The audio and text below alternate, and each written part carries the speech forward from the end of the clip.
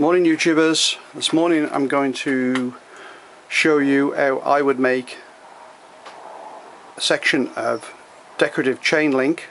This is an example that I've made using 6mm round mild steel bar.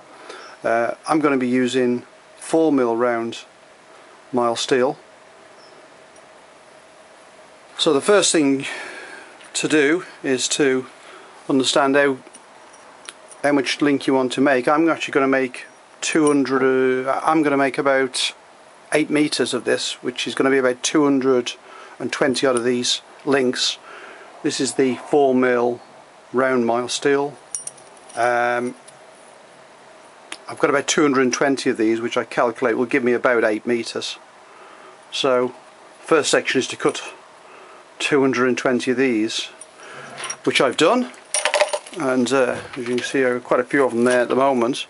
The next section, the next thing we need to be doing to begin making the link is to do this small decorative twirl at the end here. You can just see it. It's just provides a nice little decorative feature. So we need to do that. We need to prepare the link to do that now. So the first thing you can do, you can either hammer the end of these using by putting them in the forge, but that's going to be extremely tedious. The quickest solution is to put a point on either end, like so. And I've simply put a sharp point and using the grinder, and I'll just show you how I've done that.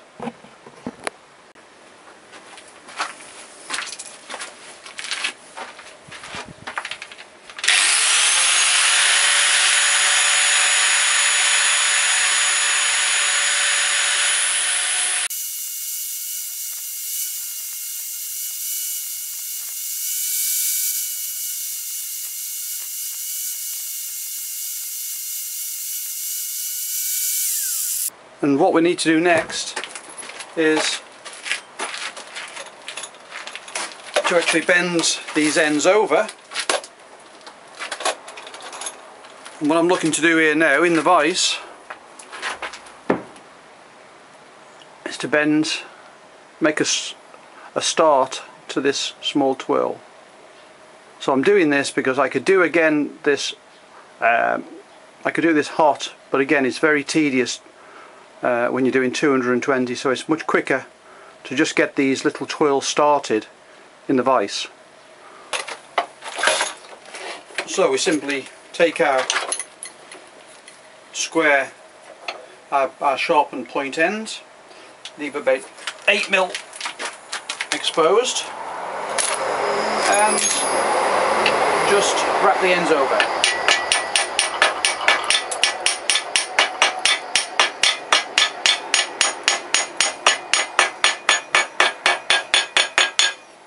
Okay, turn it round.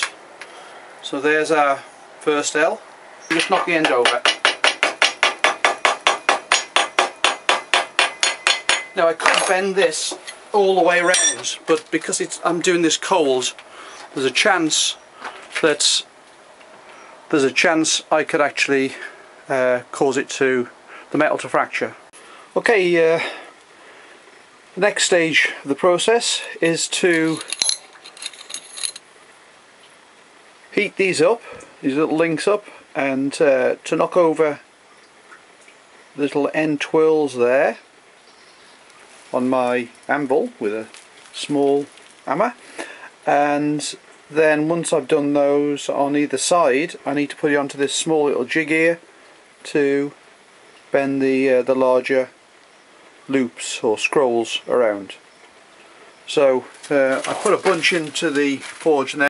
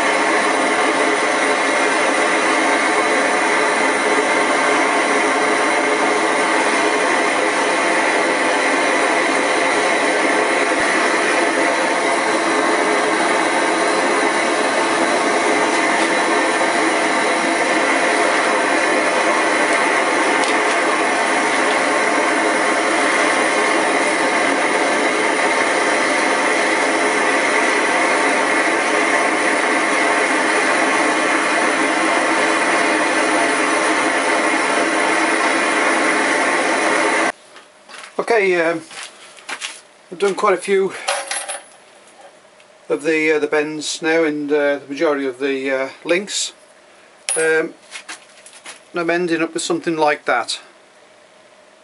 Now what I need to do now is just to finally tap it into place. It just needs a bit of minor adjustment and tweaking.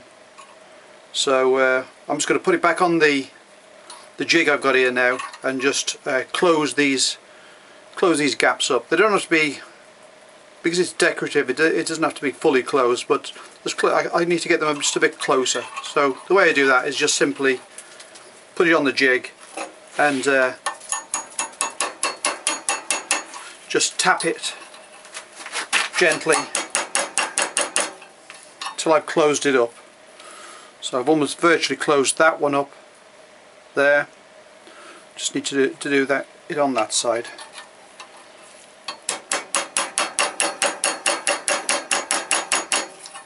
And then do the opposite side again.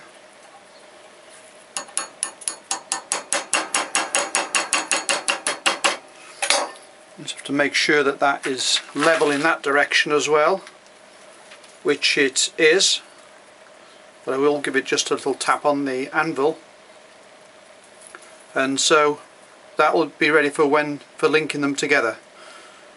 So I've just got to get on doing quite a few more of these, and the next stage will be to actually link them together.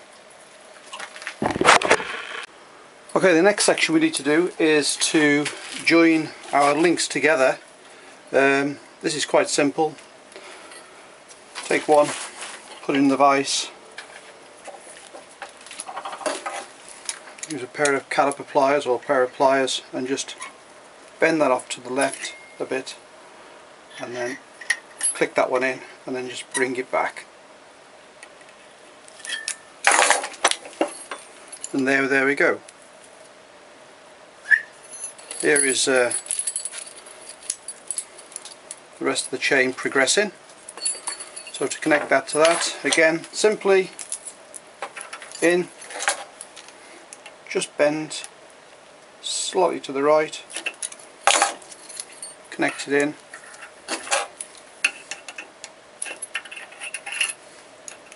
and pull it back.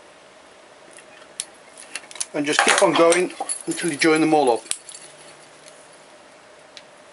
The next section is to actually apply some protective coat to this, and that's what we'll be moving on to next. Okay, so this is all the chain linked together now. That's something, I got something like 7.8 meters. I've got it in basically 4 2-meter lengths at the moment, just because it's easy to deal with. Okay, so what I need to do now, because this is mild steel, it will rust, so I need to apply some kind of protective finish, and this is what I'm going to use. It's a mixture of boiled linseed oil and beeswax. If you leave it like this, it'll go this gloopy consistency. So what I need to do now is to heat this up, and it'll go very, very runny. Right, I've heated the mix up, and as you can see, it's a lot more watery and thinner now.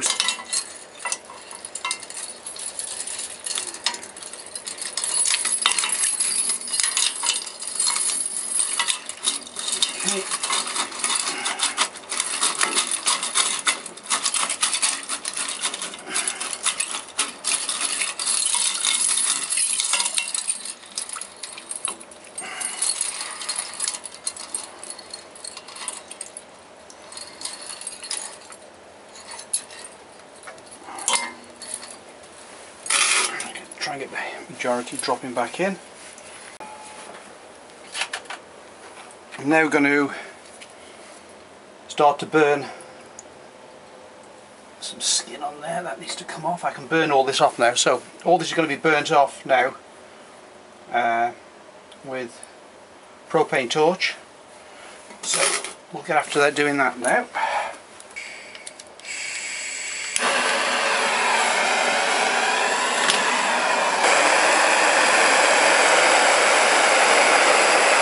As I'm burning it, it's anything that's solidifying is running down the chain.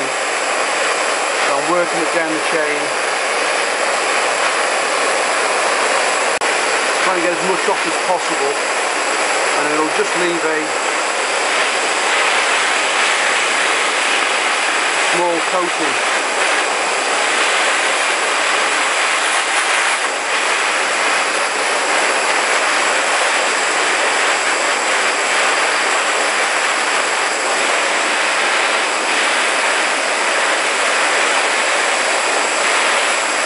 Do this once, and then I'll dunk again and then burn it all off again.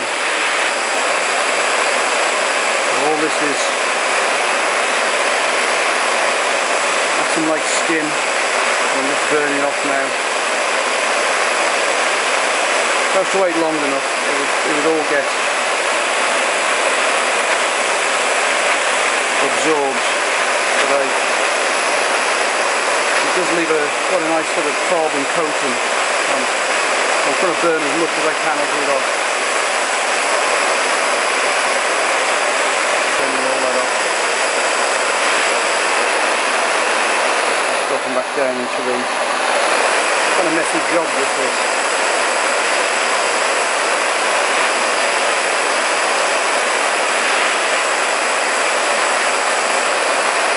And you've also got to be careful with oil linseed oil because it's quite a volatile mixture, so although it's not going to flash up on me, just got to try and keep the flame away from the pot.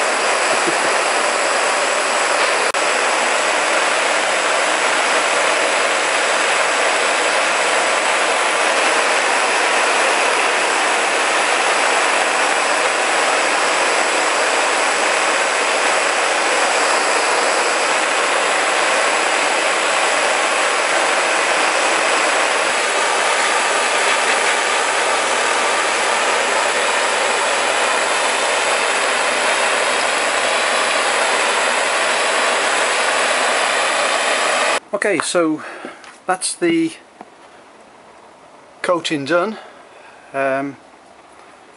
This will take 2 or 3 days before it's dry.